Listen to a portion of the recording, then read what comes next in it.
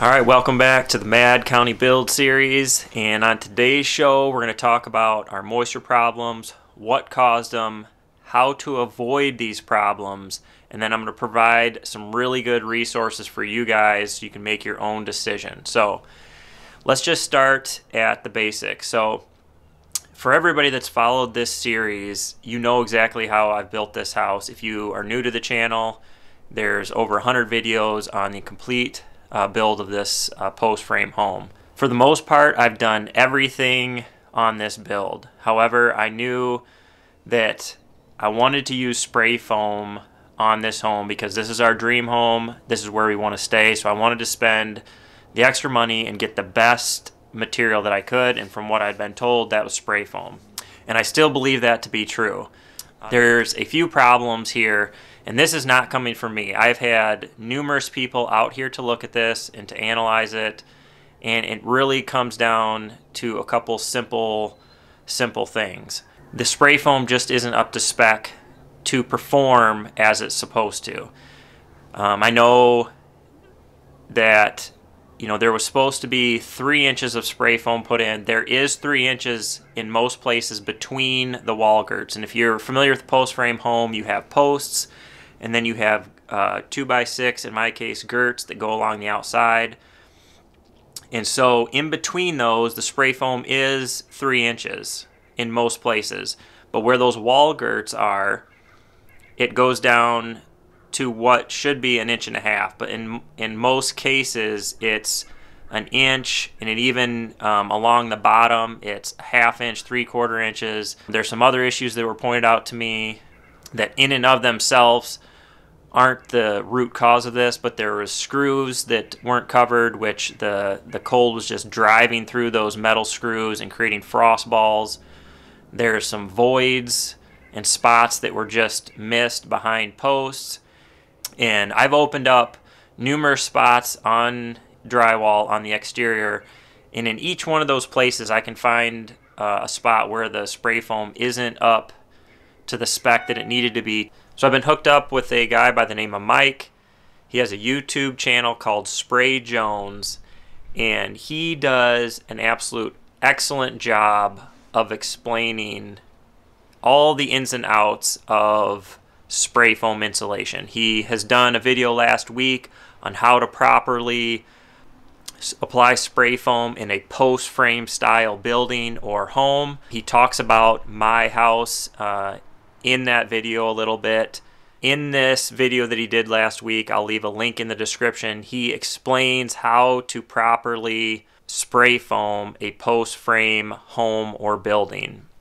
He's very detailed, he's very good at what he does, and it makes no sense for me to try to explain this, so I am going to send you guys to his channel. If you really truly want to learn about spray foam, about vapor barriers with spray foam, about the proper thicknesses, the application, all the ins and outs you can find on his channel. He does an excellent job, and I really think he deserves for you guys to go over there and subscribe to his channel and check it out, so when you build your home or your building, you can make sure it is done properly. With that being said, I've talked to Mike. We've come up with several videos that I will leave a link in the description that we feel is really important, mostly that he feels is important for you to watch to educate yourself on spray foam and how it needs to be done, what to look for, what to ask a spray foam company when you're trying to decide on one. And I believe if you do this, you will find the answers you need, and you won't have this happen to you.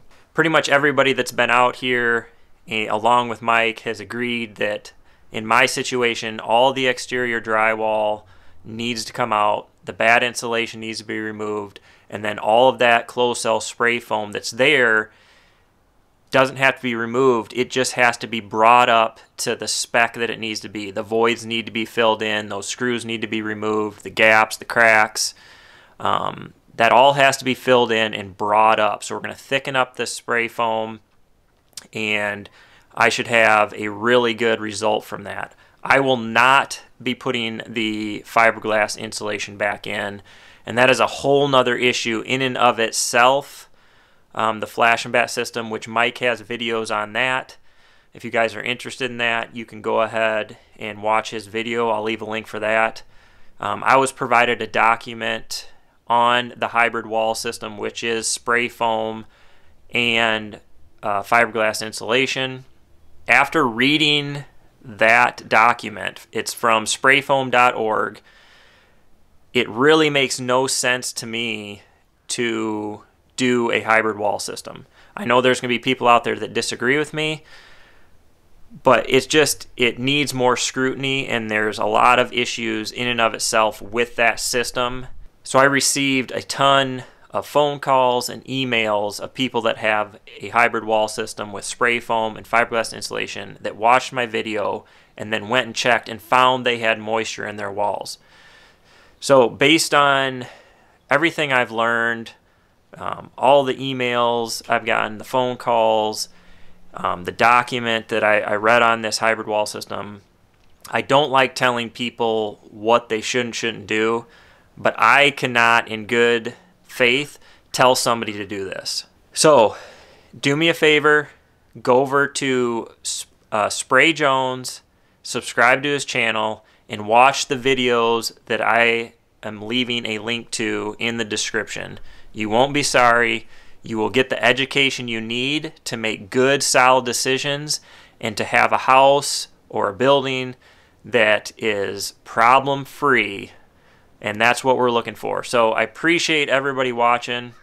I really believe this is going to help a ton of people avoid the situation that my wife and I are in here. The good news is we've got the go-ahead to remove the drywall and start moving forward.